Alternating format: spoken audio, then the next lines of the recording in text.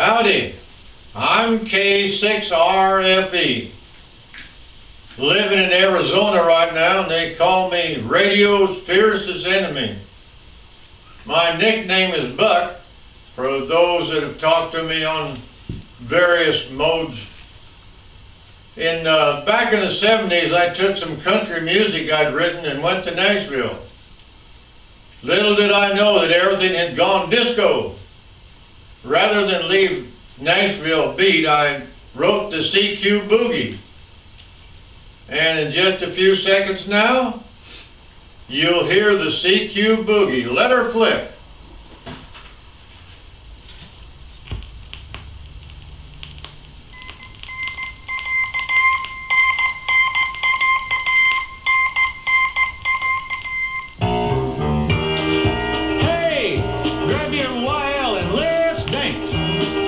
You don't have a YL, grab somebody's YL and let's dance. There's a boogie beat floating through the air. Somebody folks know that it's there. The CQ Boogie on your radio thing. Doing the CQ Boogie, these are the words that you sing. Da-di-da-di-da-da-da-da, da-di-da-di-da-da-da-da. The CQ Boogie, a sound you love to hear.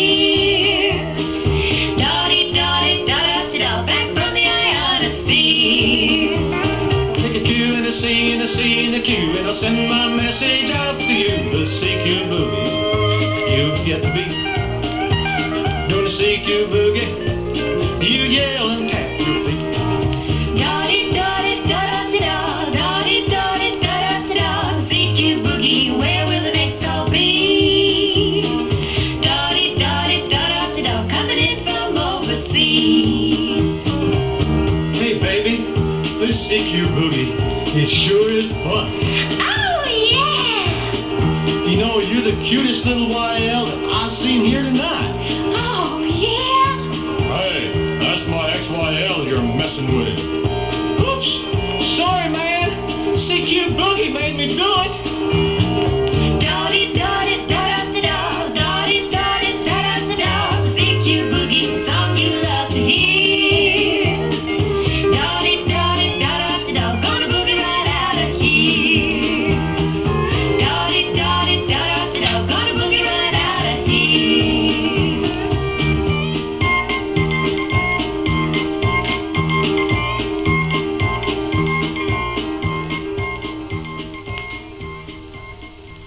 There you have it, the CQ Boogie. On the other side, the 45s in those days had to have a song on the other side. And I heard a gal on the local radio in Nashville. She had the perfect voice to do a song I had in mind. You know what a football widow is. Well, a football widow is a gal that her husband says, "It's halftime, honey, bring me a beer, bring me a ham sandwich." But there's also radio widows. So I sat down and wrote the radio widow.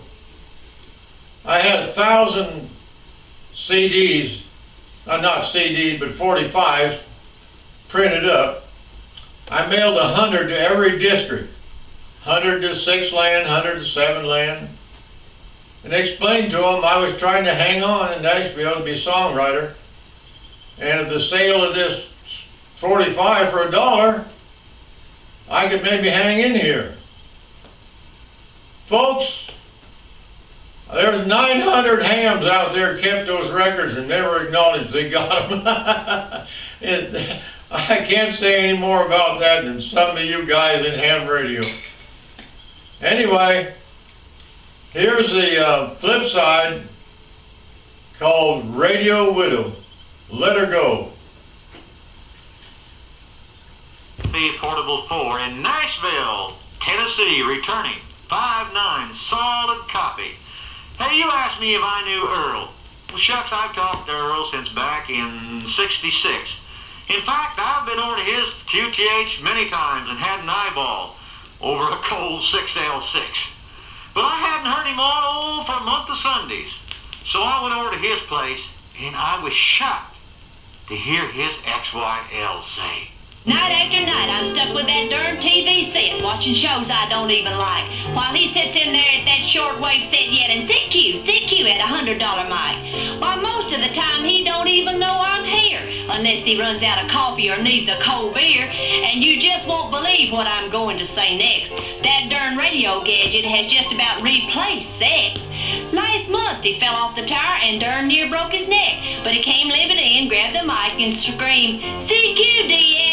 And for my birthday, he went too blame far. He robbed the kid's piggy bank and bought a two-way for the car. But there's one thing I've learned: if you can't fight 'em, join 'em. So one day I picked up the mic. At first, of course, it was just to annoy him. My first contact was a while in Idaho, as I remember. She told me how to make a cake using cucumber.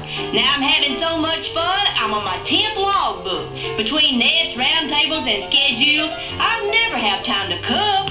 Well, I got her message loud and clear, but she called to me and said one more thing as I went out the door. Hey, give my regards to your XYL and tell her I'm not living a radio widow's life no more. Well, I bumped into old Earl out in the street.